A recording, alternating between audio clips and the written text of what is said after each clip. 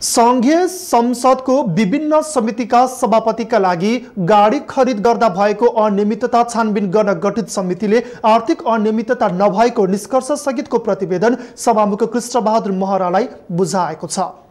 राष्ट्रिय सभाका सांसद रामनारायण बिडारी नेतृत्वको छानबिन समितिले आज सिंहदरबारमा सभामुख महरालाई खरिद प्रक्रियामा कुनै कमजोरी नरहेको र प्राविधिक हिसाबले केही बाहेक अधिकांश गाडी ठिकै रहेको उल्लेख गरिएको प्रतिवेदन बुझाएको हो।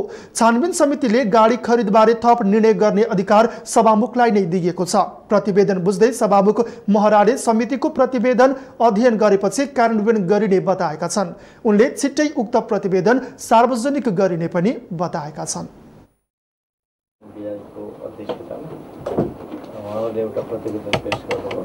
आज त्यो प्रतिवेदन बुझ्ने कार्यक्रम सम्पन्न भएको छ। पहिलो कुरा त्यो। दोस्रो कुरा चाहिँ हामीले 5 जना कमिटी बनाएको थियौँ।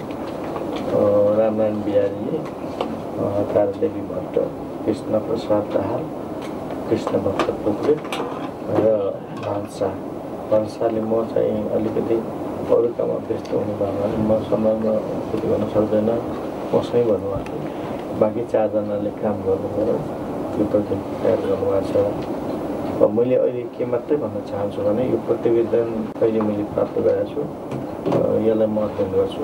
सरसत्य उहाँले बता अध्यक्षले मलाई अलिकति ब्रिफ गर्नुभयो। ब्रिफ गर्दाखेरि प्रतिवेदन राम्रो स्क्रिप्ट नै बनाएको छ। छानबिन समितिका सभापति बिडारीले गाडी खरिदमा कुनै अनियमितता नदेखिएको बताएका छन्। उनले केही गाडीमा मात्र प्राविधिक समस्या देखिएको र विक्रेतालाई 7 दिनभित्र मर्मत गर्न भनिएको बताएका छन्। तोकिएको समयमा पनि गाडी मर्मत नगरे कानुन बमोजिम कारबाही गर्न सुझाव दिएको उनले बताएका छन्। हाम्रो रिपोर्टमा के भन्यो भने सामान्य मजौला, फेरि हाम्रो एग्रिमेन्ट पनि गरे हुन्छ। यो गाडी किन्दाखेरि हाम्रो सचिवालय लिएर सम्बन्धित आपूर्तिकर्ताले सामान्य मर्मत गर्दा हुने खालको गाडी छ भने 7 दिनभित्रै चुस्त दुरुस्त नयाँ गाडी जस्तै हुने गरी बनाइदिनको निम्ति लेखिएको छ। यदि 7 दिनभित्र त्यस्तो बनाउन नसक्ने अवस्था भयो, बनाएको मिलेन भने यी गाडीहरू फिर्ता पठाउनु पर्ने छ। र त्यसरी फिर्ता पठाउँदा पनि फिर्ता दिनलाई सबै गाडीहरू जो खराबी छ त्यो सबै गाडी छैन, 3-4 गाडी त्यस्तो होला। अनि त्यस्तो फिर्ता गरिदिएन भने त्यो चाहिँ नि उसलाई आपूर्तिकर्तालाई हाम्रो प्रचलित सार्वजनिक खरिद ऐन र नियम बमोजिम कारबाही गर्नको निम्ति सिफारिस गरिएको छ। अरू बाहेक प्रमाणबाट देखिएन। अनुमान त जसले जति गरे नि भयो।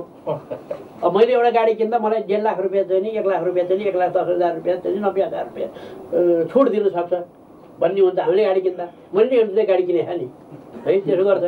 अब यहाँ चाहिँ दिँदो रहेछ, त्यो चाहिँ मलाई थाहा भएन। अब दिँदै दिएन, टेन्डरबाट गरे अनि दिएन होला भन्ने बुझ्नु पर्यो होइन। अब त्यस्तै मैले 15वटा गाडी किने भने पक्कै के गर्छु हल्लाइ छ।